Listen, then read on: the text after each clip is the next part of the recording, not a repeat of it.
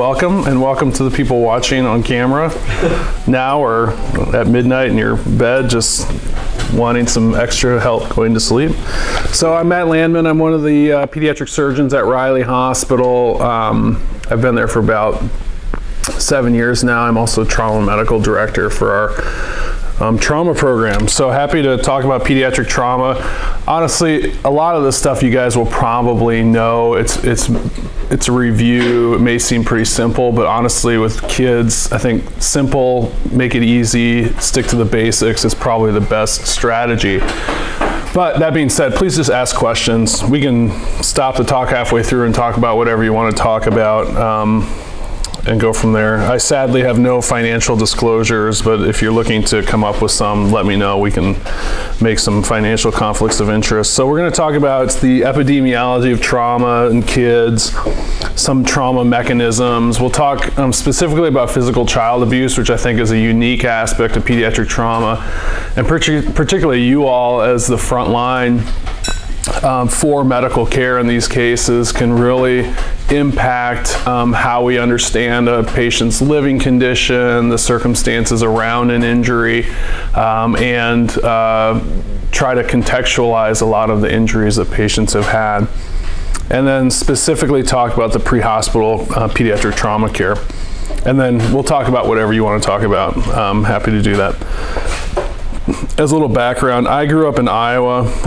Actually the town I grew up in doesn't have a DOT, but it's in this area. And I was on the local EMS crew, and I was an EMT-B. I think there's crossover to Indiana for that, which is essentially learning kind of which end of the stretcher goes in first and going really fast to get to the hospital. Was terrified, and then when you add like pediatrics on top of that, was a terrifying experience for me. And my hope today is that we can try to alleviate some of the terror for pediatric traumas. I looked up the 10 scariest things in the world, and these are apparently what they are according to this article. And some of these I don't remember where they're at or what they are, but I think when it comes to EMS, what I've heard from providers is number 1 through 10 of the scariest things would be a sick pediatric patient, maybe an OB patient I would put on the list as they were talking about back in the back of the room, and then it's like everything else. So the hope today is that we can talk a little bit about making that a little bit easier for you. By way of just an introduction in terms of epidemiology, there are lots of deaths every year. If you think about 12,000 kids dying annually from one type of general issue, this being trauma. That's a pretty significant number. As with adult trauma, pediatric trauma may still have a higher injury death rate. And then you look at the mechanisms there, and I'll talk a little bit about the mechanisms we see at Riley. And just over 9 million kids treated annually for accidents. And we know this goes much deeper, and you may even see this on your runs, where for every kid that dies, there's 25 that go to the hospital and get admitted. There's almost 1,000 that are in the emergency department, and even more that are treated in physicians' offices annually. And so this is a big issue. It bears a lot in terms of mortality, in terms of an issue in this country, but also significant morbidities.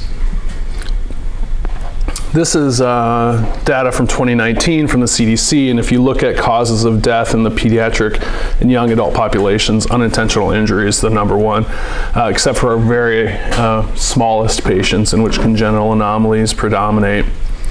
You guys have probably seen this before. It ends up in a lot of textbooks. It's this trimodal distribution of mortality. So when trauma patients die, when do they die? And there's this, Don Trunke came up with this in the 1980s, essentially 3 areas of mortality. There's the immediate mortality, or right around the time of injury. There's the mortality early after injury, and then there's the downstream mortality, which ends up being sort of sepsis and those sorts of things. Each one of these areas has a kind of intervention. We think about those immediate injuries, the ones that when you guys get to the scene, there's really nothing you can do. I mean, those are prevention type things that we need to work on, wearing seat belts, helmets, all those sorts of things. The late downstream ones are really hospital-based, but that middle hump there, if you will, in the distribution is really where you guys can affect the most change and the most benefit to patients. And that's exsanguination, that's rapid transport of head injured patients, keeping them warm, keeping them oxygenated, decompressing tension pneumothoraces, those sorts of things that are going to keep our patients alive. So we'll talk a little bit about mechanism in pediatric trauma. This is trauma from Riley for the last 3 years, and looking at mortality or any mechanisms, and then on the right is mortality. So falls are by far our most common, falls and MVCs, and then it's sort of everything else after that. But I think the most interesting part of this graph is really to look at where trauma patients at Riley Hospital, what mechanisms bring death. And it's sort of 3 categories. For the highest one is actually co-sleeping. So, and you guys have probably been on those runs where a mom wakes up at early morning hours, kids in bed with them, babies in bed with them, and baby's unresponsive. And we see a lot of that. Those patients generally are kind of dead on scene, you know, due to our local kind of environment in terms of regulations. You're still going to provide some resuscitation, and those patients are called pretty quick once they get to the hospital. The next set is sadly non-accidental trauma. And so we see non-accidental trauma, child abuse is rampant in this state and everywhere, sadly. And so a lot of those patients end up dying. And then gunshot wounds. So I don't know, I'm sure you guys have experienced the uptick in interpersonal violence. Kind of 3 mechanisms. You know, obviously suicide is something we see in our adolescent population, sadly. We also see unsafe storage, and then interpersonal violence. And then 10% of our mortalities are MVCs. It's probably fairly obvious that the most seriously injured kids have multiple different types of injuries. However, central nervous system brain injuries are really what impact mortality and morbidity long-term for our patients. While spinal injuries are rare, if you think about the number of years lost from death or the number of years impacted for an injury like a spinal cord injury, it's a significant amount of time. Thoracic injuries are rare but can cause significant mortality. Pediatric patients, and we'll talk a little bit about this, have significant vulnerability of their intra-abdominal organs, and then insensible fluid and heat loss, as you guys probably know. Kids have big heads, we all know that. Their skull and scalp is thin, so they're a higher risk for traumatic brain injuries. Can you see this pointer? Yeah, you can kind of see it. Not so much.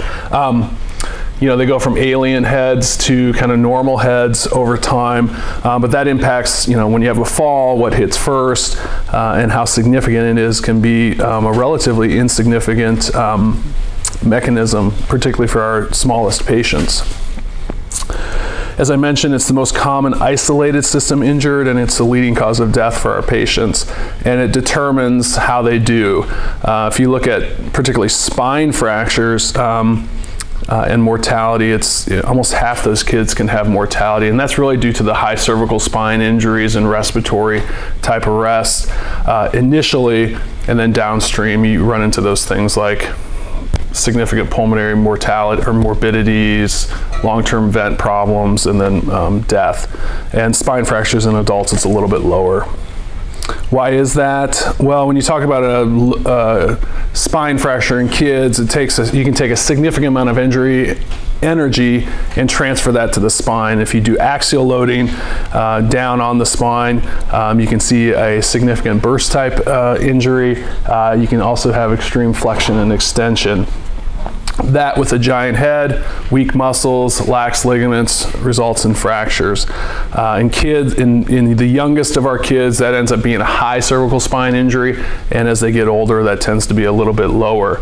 And importantly, you can have significant cervical spine injuries without any sort of bony fracture. They can have just ligamentous injury. When you're talking about unique anatomic features of kids as it relates to their extremities, their bones are immature, they're flexible, and you tend to fracture at sites of cartilaginous growth plates. And what this means is there may, even in some patients, they may even have a fracture without a significant deformity present. And so your physical exam is really going to be important when it comes to that, looking for areas of pain.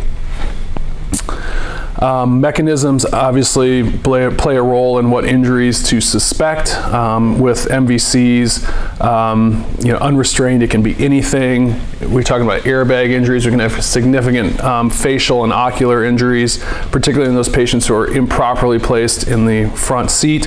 If patients are restrained, anything's game as well. What we tend to see is a lot of our patients, particularly in the adolescent population and a little bit younger, tend to not want to wear their shoulder harness because it just doesn't feel right. And so we have a lot of just isolated lat belt wearing, and that ends up resulting in significant spine and abdominal trauma. You guys see this more than I ever do because you're on the scene and you're looking to see if patients are properly restrained, if they have been, kind of what that involves. I put this in here just as a reminder. People may ask, the safest place for infants and children younger than 13 years of age is the back seat. And then they should, infants should be in a rear-facing car seat as long as they can until they get out of the maximum height for that car seat. Then they should be in a forward-facing car seat until they outgrow that. And then they should probably be in some sort of belt positioning booster seat until they're at least 8 or 12 years old. And a lot of that is going to be based on their eventual height. But back seat is the best place for those kids. One of the questions I have for you guys is sort of what's your policy around transport of particularly of an infant who may have been in a car seat in their accident? Sort of what do you guys do? Do you have a specific commercial device that you use instead, or do you use the car seat? We have commercial device, the PD-8. Perfect. Yeah, so that's a great thing to use for patients who are small and need to be secured in the back of your ambulance.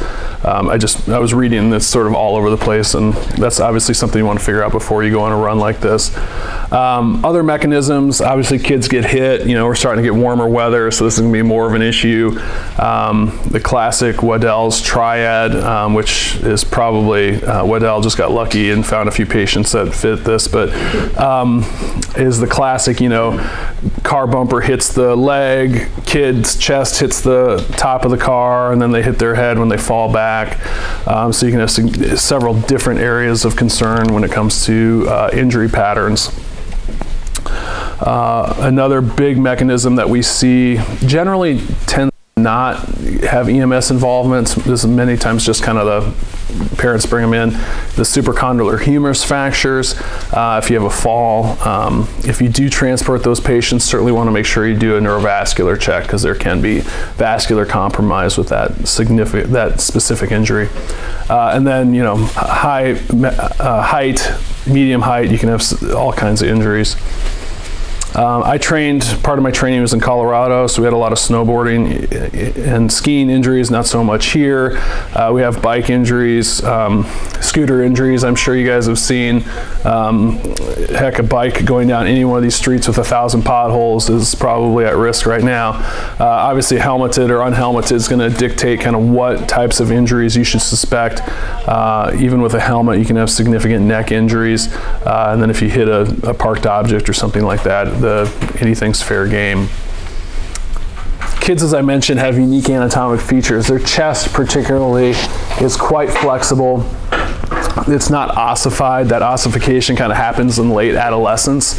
And what that means is, and particularly because it's also not well muscularized, is you can have a significant amount of force transferred from whatever's hitting a kid or whatever the child has hit to internal organs.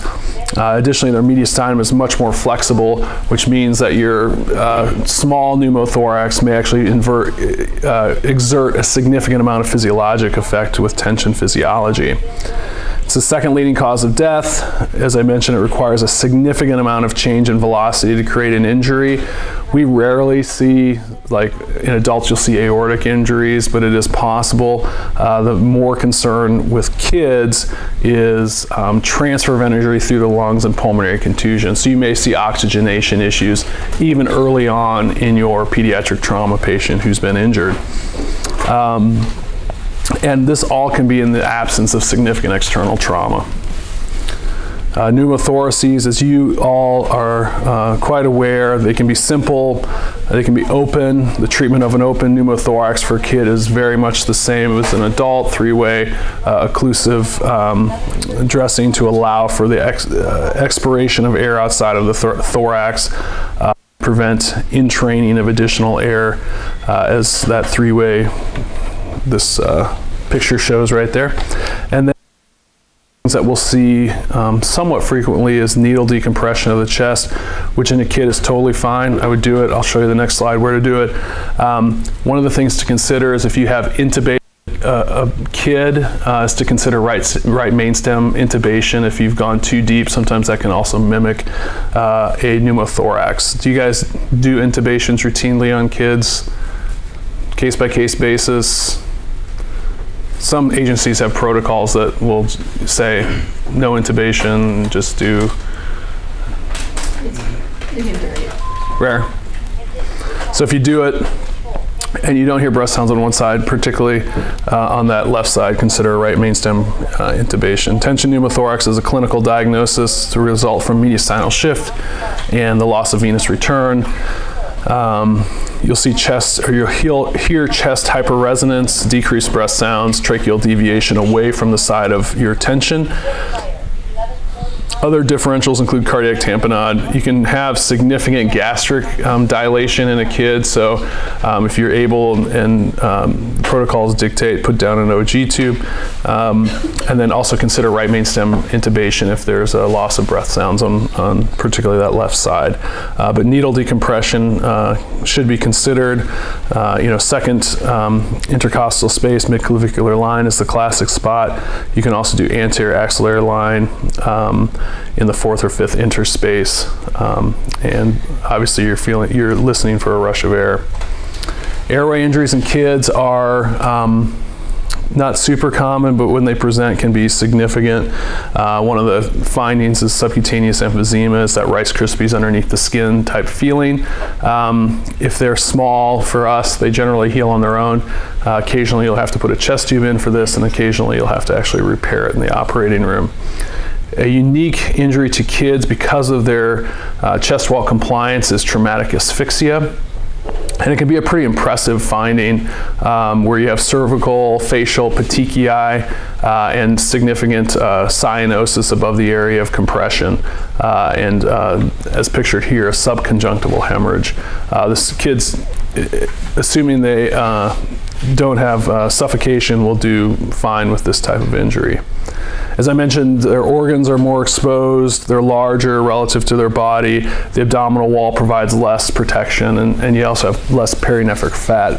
And so what that means is their intra-abdominal organs are at high risk for injury.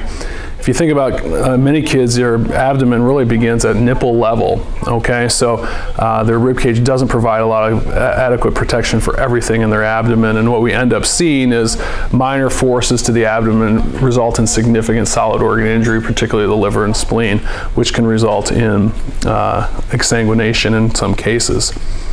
With abdominal trauma, up to 12% will have some sort of injury with blunt trauma. Blunt abdominal trauma is much more common than thoracic trauma, thankfully, but it's much less likely to be fatal. And for us as trauma surgeons, almost routinely we'll manage these patients without operation. That being said, I'll show you a couple of operative pictures. I think the physical exam, particularly as you're related to abdominal trauma, can be difficult. And the age and the chaos of any scenario, and you guys deal with that on a day-to-day basis, can make things really difficult. I think, our cell phones have made this a little bit easier, so distraction techniques, I would come up with a few YouTube videos that you want to show and try to make things as comfortable as you can. I think the other thing is involving parents into these exams is probably an important thing to help calm children. But for abdominal trauma, things that I'm thinking about is, is a patient persistently tachycardic? Do they have contusions, abrasions?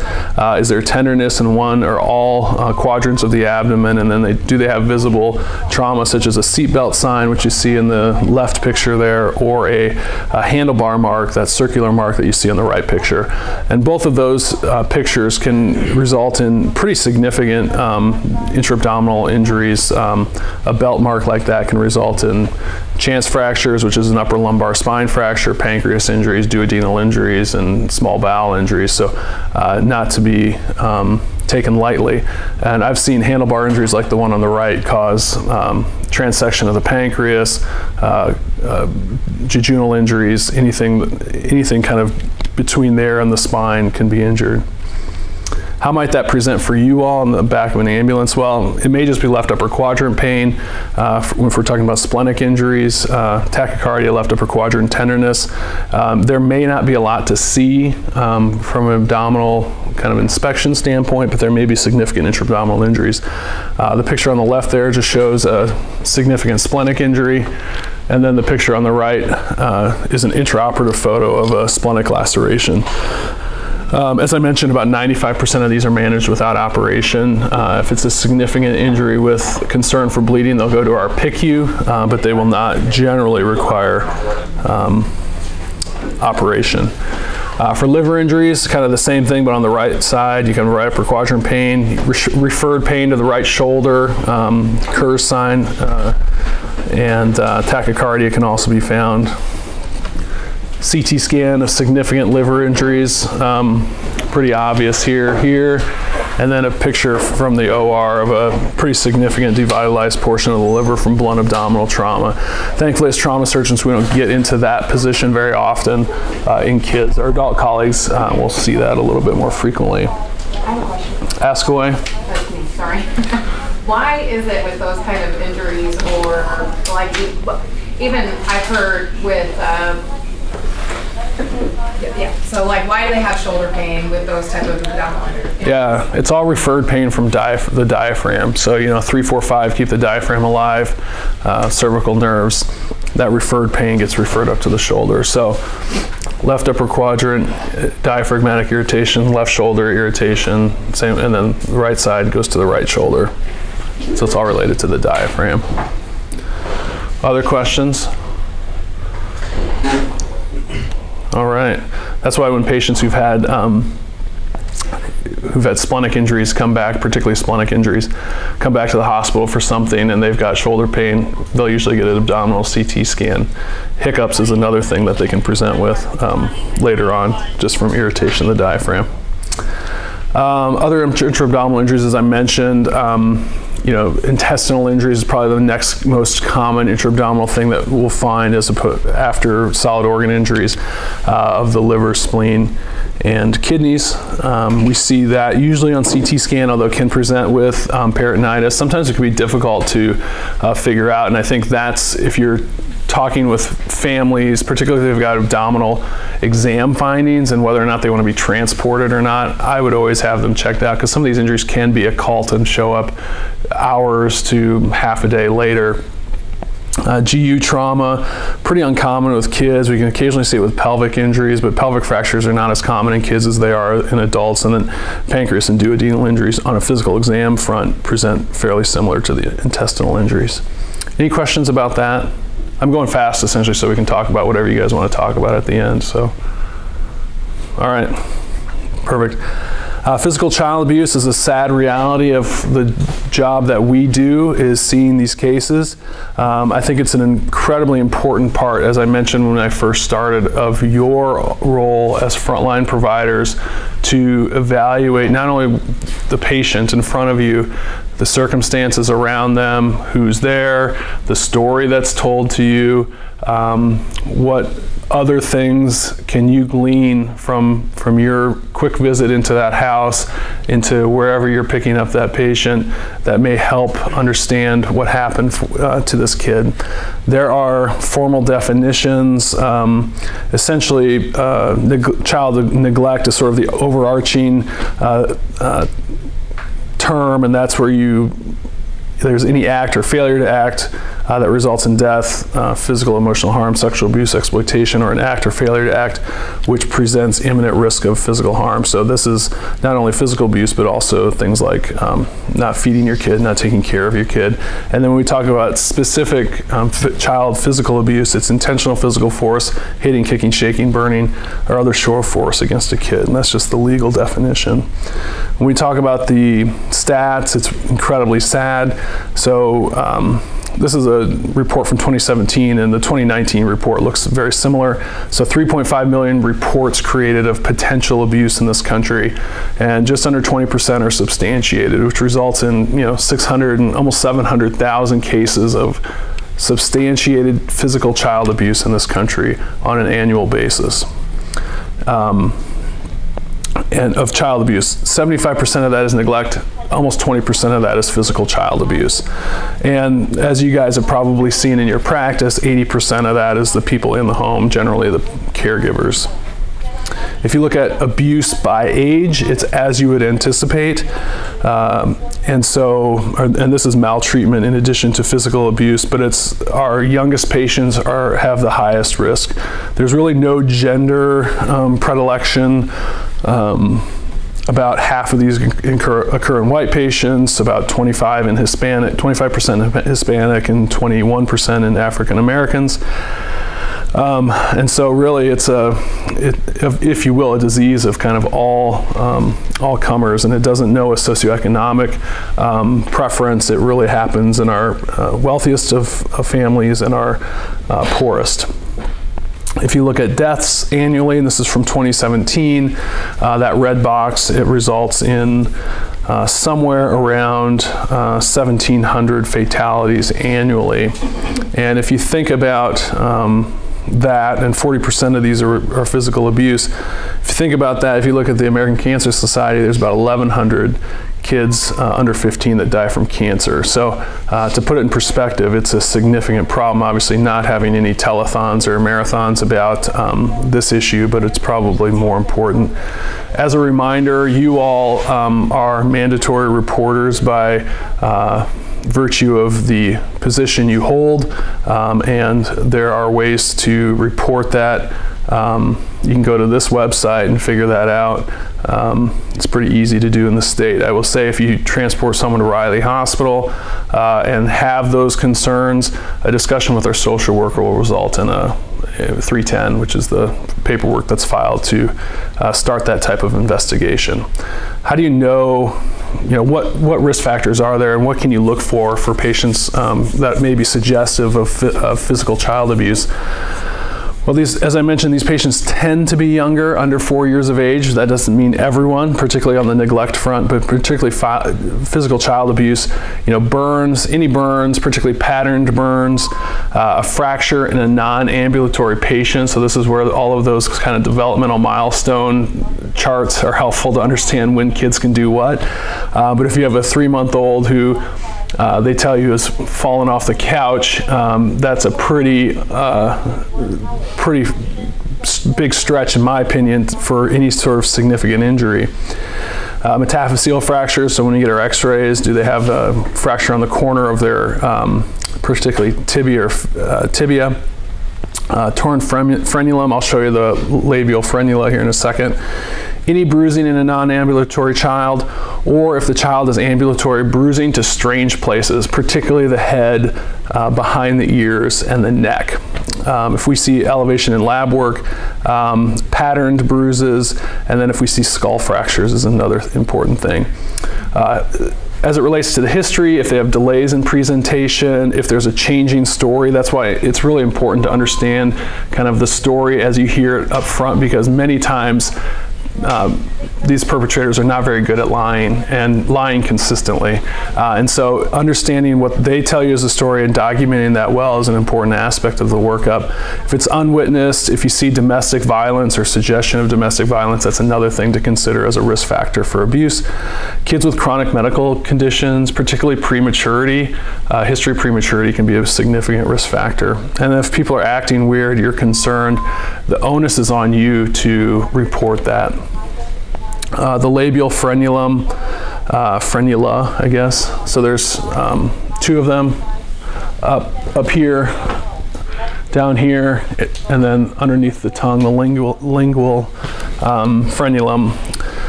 Usually the labial frenula are the ones that we consider being pathognomonic. A laceration of that as being kind of almost pathognomonic of abuse.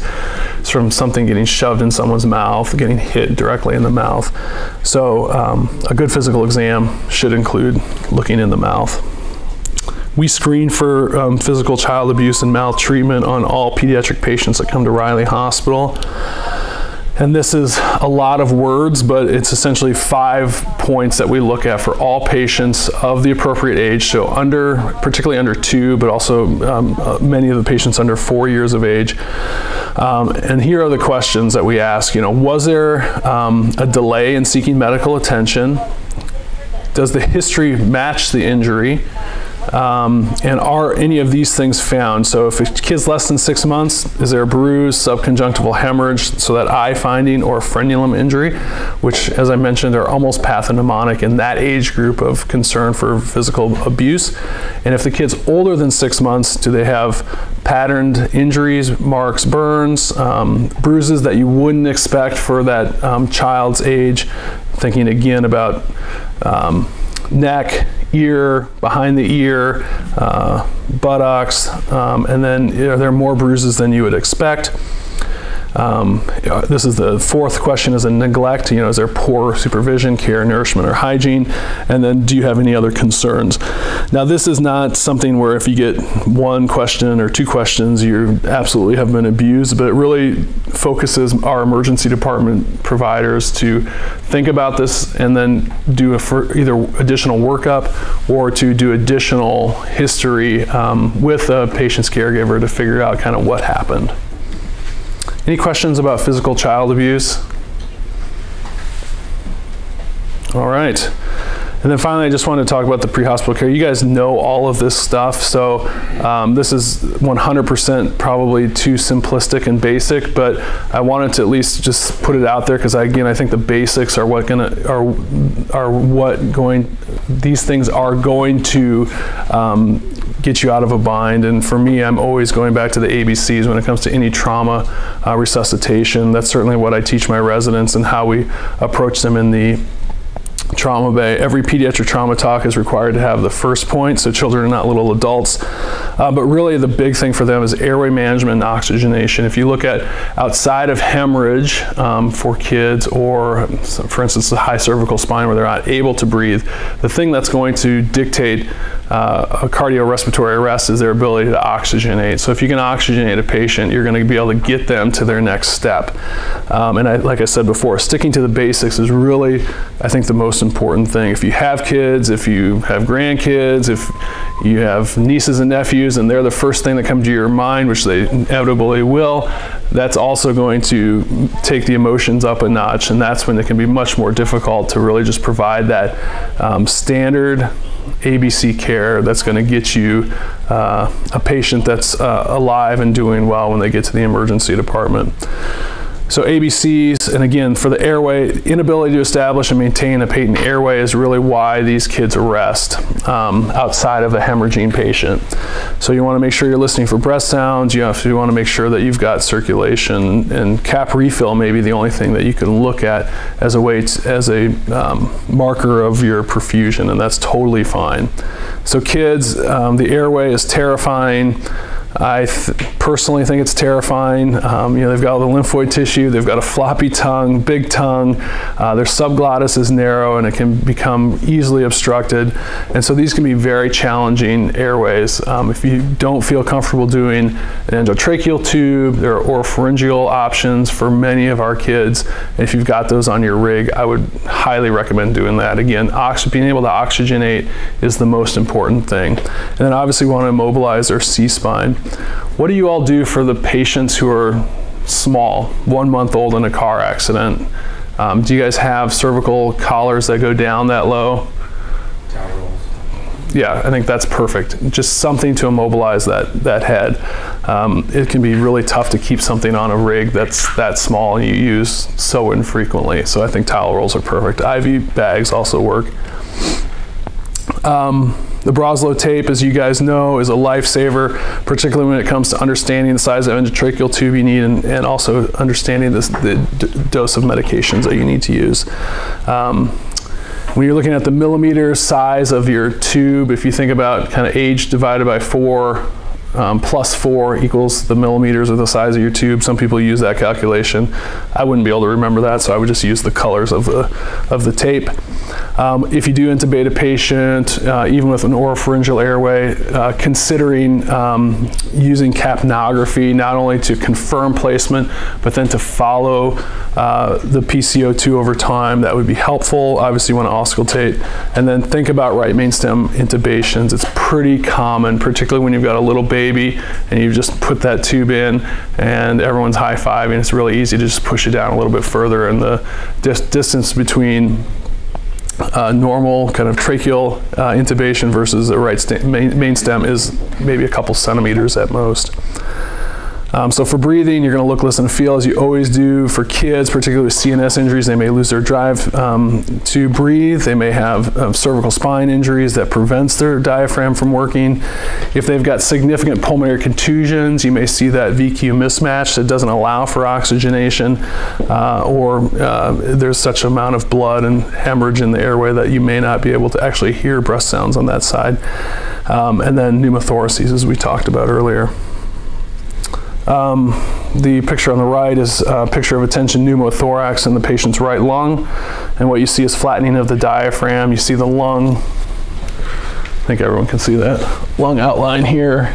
That's starting to get to tension physiology. Obviously an x-ray is not how you want to diagnose that, so that patient should be decompressed with a chest tube, or if you're in the field, should have a needle decompression.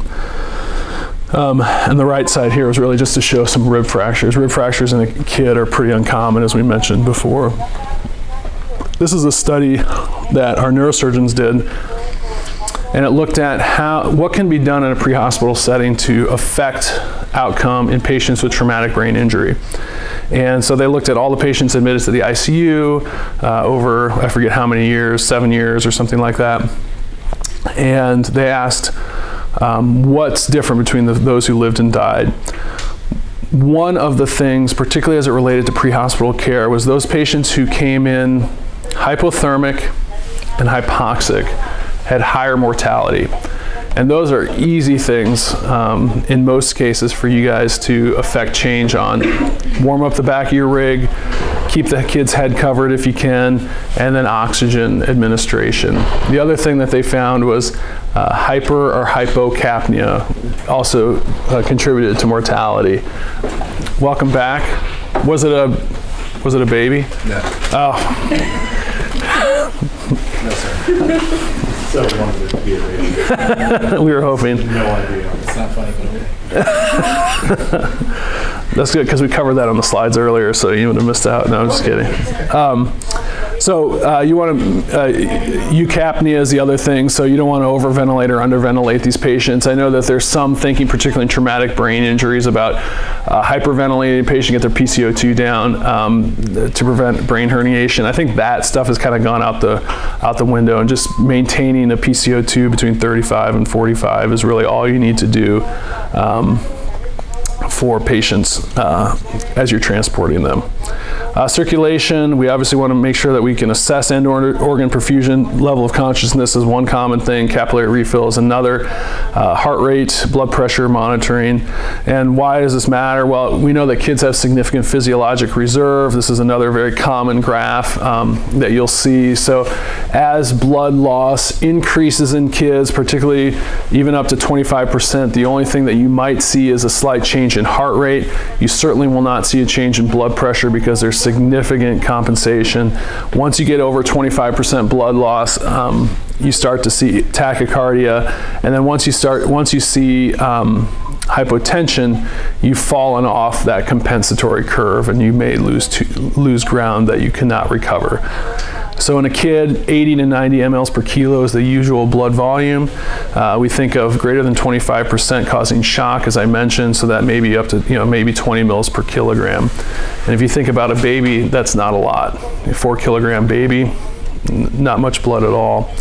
And what do we see at that high level of blood loss? Well, we see these compensatory mechanisms fail. Good luck. So you may have tachycardia, but that may move to bradycardia. Once you hit bradycardia, you can just plan on the loss of your blood pressure and a cardiac arrest, because those patients will not recover, and they need to be treated with volume and rapid transport. From a venous access standpoint, certainly try a large bore IV if you can, but particularly if a patient's unstable, moving to intraosseous access quickly is important.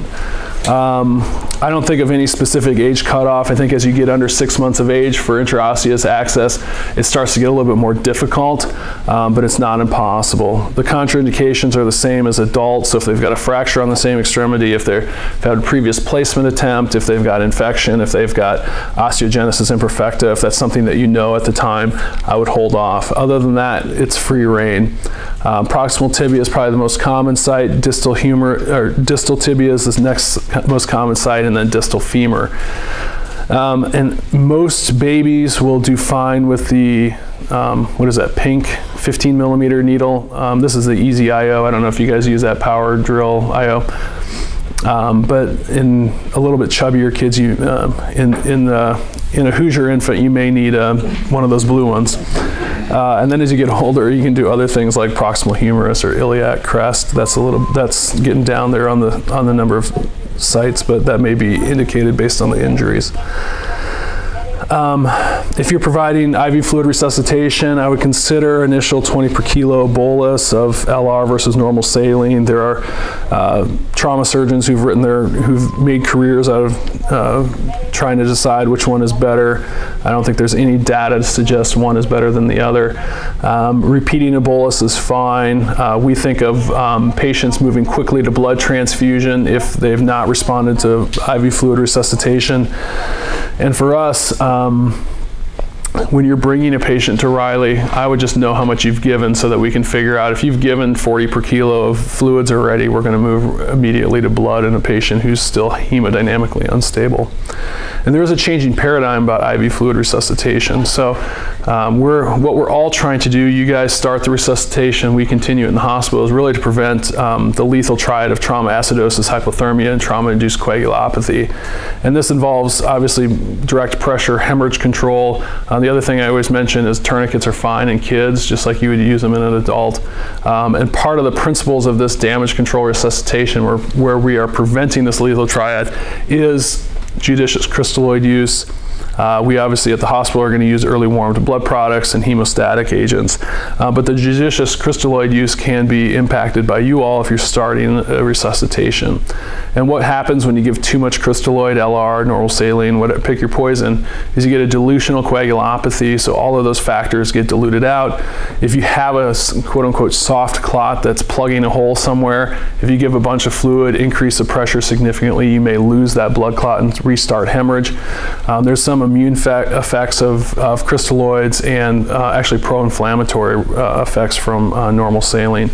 In addition to the metabolic acidosis, acute kidney injury, acute respiratory distress syndrome, and even compartment syndrome that can happen if you give too much IV fluid. How do we know if we've given enough? Well, you may see slowing of the heart rate. You may, I don't use pulse pressure that often, but you may see an increased pulse pressure. Skin color may return, your extremities may warm, sensorium improve, blood pressure increase, and then if you're transported a patient who happens to have a indwelling catheter, you may see good urine output. This is a great study from the New England Journal of Medicine from the early 90s, and the study was sort of getting at when should you give IV fluids. And so I don't know if you all have seen this study, but what they did, this was out of Houston, and I don't even know how they got this passed by any sort of regulatory body, but they did, and they asked their EMS crews to do one of two things. In all patients, place an IV, but if this patient had blunt torso trauma with hypotension, half of those patients would get initial resuscitation per their protocols in EMS, and the other half they would just put the IV in and that was it. And the patients in whom they just put the IV in and gave no crystalloid had a slightly improved survival. It was like 70% versus 62%. But, and particularly in the 90s, there was a lot of crystalloid being administered. But the whole idea there was that if you flood these folks with crystalloid, you're going to see a worse outcome. Less probably of an issue in pediatric trauma, but it was an interesting idea, and it's something that we're actually probably getting back to here in the field of trauma surgery over time. This is just the ATLS, so this is like the Bible that we use. Do you guys take ATLS? Sometimes in hospital paramedics will, but if not, there's a EMS. ATLS. Yes. This is the Bible for hospital-based providers, and really I only put this in here because the newest edition has asked us as providers to decrease the amount of crystalloid before we move to blood. Now, obviously, you're in the back of an ambulance, you don't have a blood bank there with you. If you have to give resuscitation to improve someone's pressure, to prevent a cardiac arrest, that's what you have to do, and I'm certainly not preaching against that. But just be mindful that the use of crystalloid without a specific target in your resuscitation may be detrimental. What's the data in kids? If you get above 60 per kilo, you potentially may impact outcomes, but it's hard to know. As I mentioned, this is a bridge to getting patients to hemorrhage control if you can't do that externally. So if we have to pack an abdomen off or something like that, and the use of blood products. And that's why I said it's important to know kind of how much you've given before you come to the hospital. And then finally, so ABCD, disability. The only thing that I'll say there is understanding that your kid's under a year, you're gonna have to use sort of different cues to understand particularly their verbal and motor response. And I can get you guys these slides. That's kind of what I have. One of the things we're doing at Riley, and we're trying to do this well, and if we don't do it well, I'm going to include my email and cell phone, and you can tell me so that I can I'm being recorded, so that I can ask people to do better next time. But it's this 60-second salute, and really what this is to allow you all to give your report. I think sometimes we get super busy, like starting everything, and we miss that opportunity to like hear everything that you're telling us. So our goal is to do this better. I will say we're not perfect, but we're getting there. And like I said, if it doesn't go well, I'm asking you to help me out. So this is what we went over. This is a picture from, why do we do what we do? It's stuff like this. This is from the Gram, and it's Brielle McNeil. She's one of our patients, had a gunshot wound up in kind of Pike Township, and they brought her in, and this was the reunion. I mean, this is why we do what we do. It doesn't matter if it's kid or adult, but it certainly hits home for us when we see a kid come in sick and then have the opportunity to get to this point. Obviously not all kids do well. I mentioned we've got mortalities from all kinds of things, and one of the things we're trying to do better, and Nicole Hall there in the back of the room, do you all know her? She's our EMS liaison, is to really reach out to crews that may have difficult runs. I mean, I would encourage you, all runs in which there's a death or something bad happened can be difficult, but particularly when it comes to kids, it can be quite significant. So stay healthy is my last point there. That's all I have. Sorry for rambling for a long period of time. Email, cell phone. If there's a problem, I'm happy to address it. If you guys have a tough run, if you want to talk about a specific case, I'll come anytime.